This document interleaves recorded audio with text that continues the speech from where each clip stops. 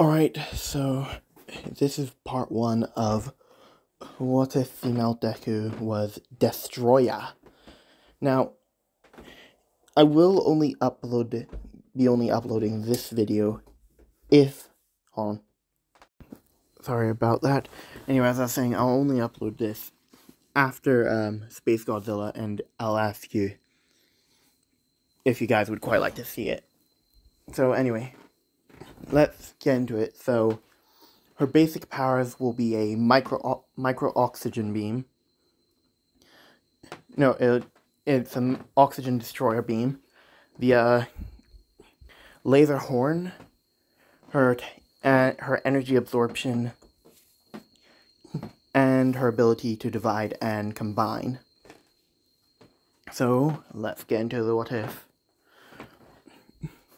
So Izumi will be born to Hisashi and Inko Midoriya,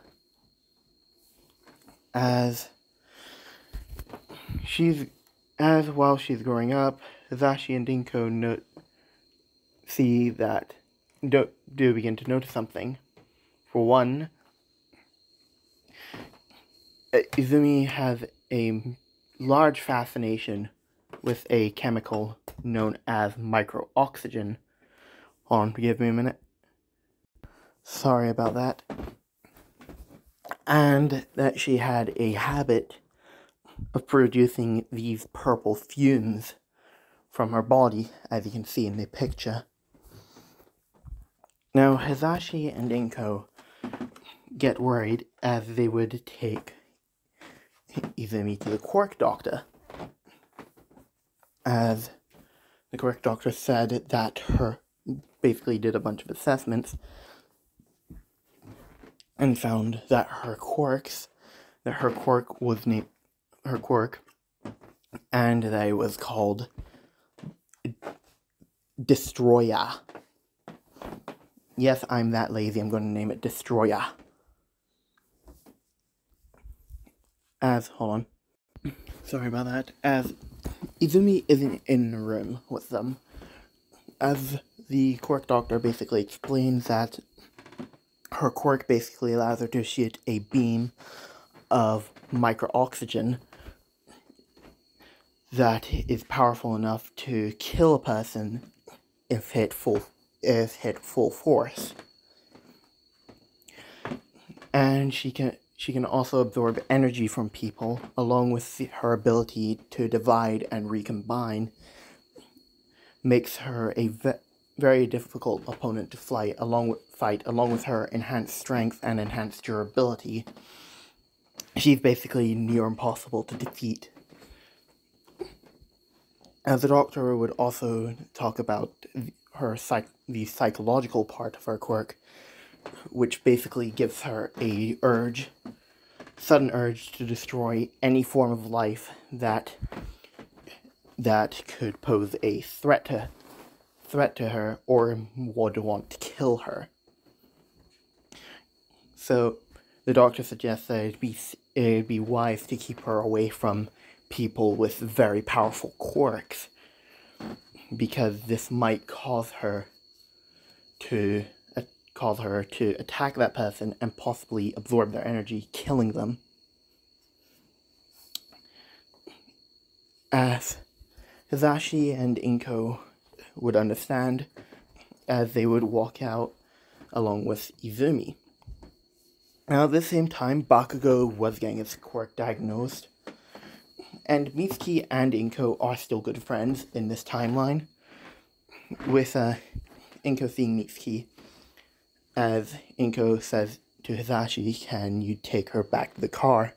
I need to talk with Mitsuki for a bit." With Hisashi saying, "Sure, take all the time you need," as they would head back to the car. Now, she does have the stomach beam that Destroyah was supposed to have in the movies, so she does, because I'm basing it off the manga, as she does have wings, but they're still a bit too small in order for her to fly. as Inko would walk over to Mitsuki, as Mitsuki would say, "Ah, Inko, how have you been?" Sorry about that. As Inko would say that she's alright and that she needs to talk to Mitsuki about something. And Mitsuki would say, "Sure." As she'd look over to Katsuki, as she'd say that she's going to talk to Inko for a little bit. As Katsuki saying, "Okay, okay, Mom." As Mitsuki and Inko would leave the room, as Mitsuki would say, "There's something troubling you, isn't it?" As Inko would say, "You can see right through me, can't you, Mitsuki?" As Inko would then explain about Izumi's quirk and how that she's going to have to remove, she's going to have to homeschool Izumi, and she's going to have to keep away from Bakugo for prolonged periods of time until due to her quirk's nature. With Mitsuki saying that she understands and that she will break the news to Katsuki about it. As Bakugo had just finished getting its quirk evaluated, as Inko would head to her car, as Mitsuki would walk in and basically explain to Bakugo that he won't be seeing Izumi anymore due to her quirk and how it operates.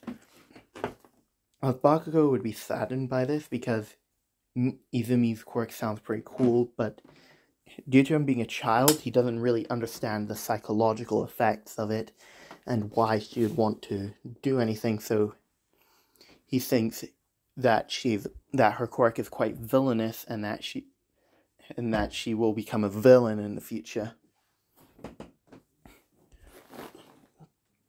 Because, Bakugo. As Izumi would basically be homeschooled for the next couple years of her life. Like, I'll say she'll be homeschooled for about, UA is a college, so she'll be 18 by the time she starts UA. So she will be about, I'll say she'll be 15 when she finishes homeschool.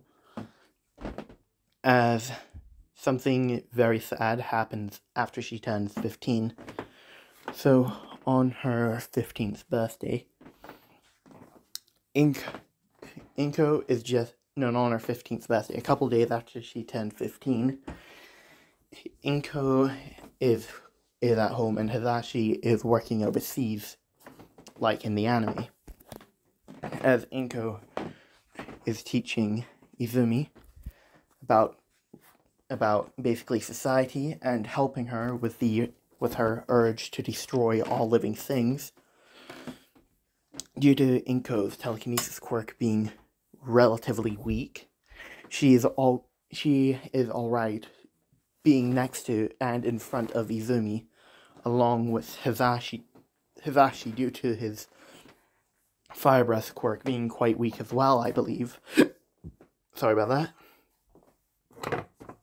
As outside there is a villain, I'll say it's Muscular, who is being chased down by a bunch of pro heroes, including the Water Horse heroes. Now, in this timeline, I'm going to say that the Water Horse heroes will not be killed by Muscular. Not on this timeline, at least. So Kota will still have his parents. But here comes the sad bit. Muscular, looking for a place to hide, would break into Izumi and Inko's house and hold them both hostage. Now, at this moment, Izumi looks like this, as she does in the picture, along with the tail, as her wings have basically gone to the point where she can fly. As Muscular is holding Inko and Izumi hostage, Muscular thinks that'd be quite fun, as he would sadly end up killing Inko. As Izumi would see the person who raised her fall to the ground, lifeless, she would feel she would feel rage. Nothing but rage. As she would basically use her tail to stab the back of the neck of Muscular, as she would begin to absorb his energy. With Muscular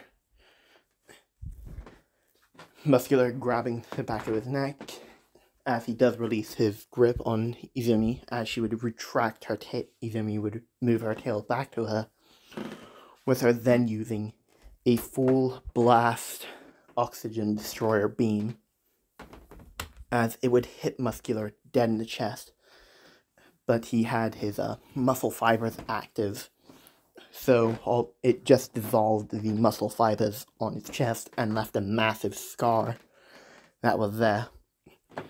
As Muscular was blown through the wall, as he would then get up and run, escaping, with Izumi basically collapsing to her knees.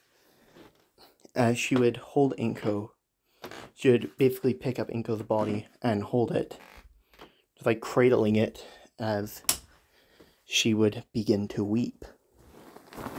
She would begin to cry at the fact that she had lost one of the few people who had helped her control her urges, and now she is out for blood.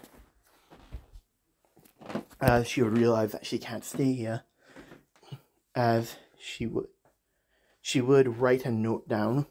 She would take out a pencil and a piece of paper, as she would write down a note basically saying that, basically sort of like,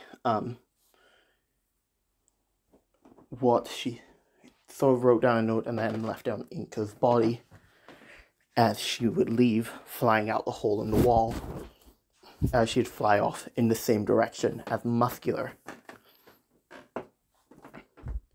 As the heroes would get into the house and find Inko dead, Izumi nowhere to be found, and Muscular nowhere to be found, as they would see a note that would read that would basically read that you heroes had costed her mother's life, so now she's going to take things into her own hands. They would sign under her name as Destroyah. And that is where I'm going to end this part off. I do hope you guys will enjoy this if I upload this, and I will see you all next time with possibly part 2 if you guys like this.